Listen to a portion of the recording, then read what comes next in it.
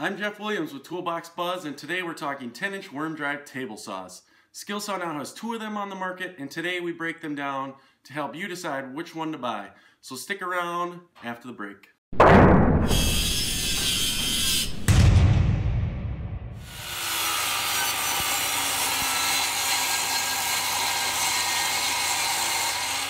Back at the end of 2015, Skilsaw announced the first ever worm drive table saw, the SPT-70 WT22. About 2 years later, the brand announced another table saw. That one is the SPT-99-12, also with worm drive, but this one was touted to be more powerful than the first one. So how do you decide which saw to get? Let's start with the basic. What's a worm drive? Worm drive is a gear train that has a motor at 90 degrees to the output. To achieve this, a worm with spiral teeth meshes with a worm gear or wheel. And to contrast this, a sidewinder or direct drive saw uses spur gears, which are straight tooth, and the input and output are in line. So what's the benefit to a worm versus a spur? In a saw, this translates to greater torque in the worm drive setup. This can also mean a larger footprint though, and mass.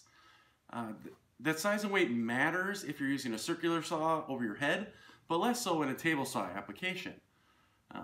In table saw, power is usually one of the most important factors, so that's where worm drive is a huge benefit. Additionally, the worm drive allows for greater depth of cut. That's a big plus in a table saw. So what are the similarities between these two saws? Most importantly, both saws offer the legendary Skilsaw worm drive gear train. This makes for a quieter and more powerful saw.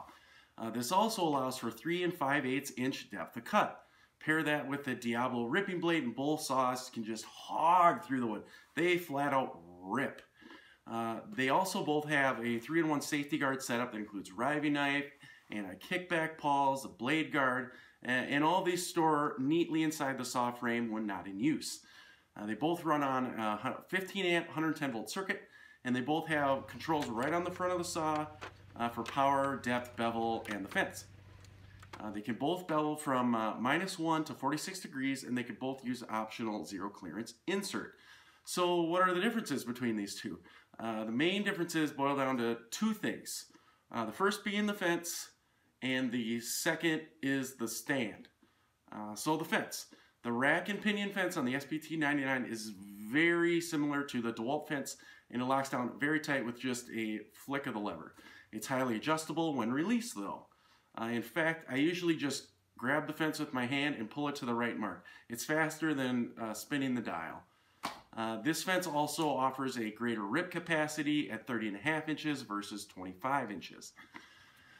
One of the other huge differences between the two then, the second thing is the stand. The stand on the 70 is a compact little fold-up unit. Versus the stand on the 99. It's also a fold-up unit, but it's permanently attached to the saw. And it also offers support for sheet goods while cutting, as well as the most generous wheels of any tool stand I've ever used. At 16 inches, they roll up and over any job site debris you may encounter, and even work really well on stairs. The stand is awesome, but it takes up a big space. With the different motors in the saws, a 70 series versus 99 series motor, I thought there would be a difference in power, but to be honest, it's not noticeable. They both had no issue with full depth rip cuts in a chunk of red oak dunnage. Basically the biggest, thickest, hardest wood I could find. So decision time, which one do you get? Think about the features that are important to you. If you work out of a small trailer, the SPT-70 and its tiny storage footprint should be on your radar. You'll have to carry it though and deal with a lesser fence, I guess.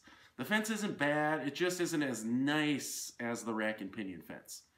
The saw isn't really that heavy either, it's just 49 pounds. It's an easy one-arm carry for just about any tradesperson.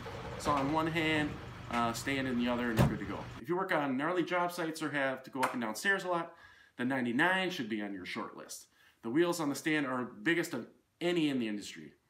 And also the fence is right on par with the DeWalt, which is often considered one of the best of any job site table saw. The saw does take a large footprint though. And finally, the last thing that may figure into a purchasing decision is the price. The 70 is normally priced $369 at Acme and can sometimes be found with a free stand. And then the SPT 99 is usually $499 and includes the stand. You'll have to decide if the fence and the wheeled stand are worth the $130 price difference though. So which one would you get? Go down in the comments and tell us which one and why. We want to know. Maybe there's something you thought of that we didn't. And as always, if you like this video, give us the old thumbs up. And if you want to see more videos like this, hit the subscribe. I'm Jeff Williams, and we'll see you next time. Thanks for watching.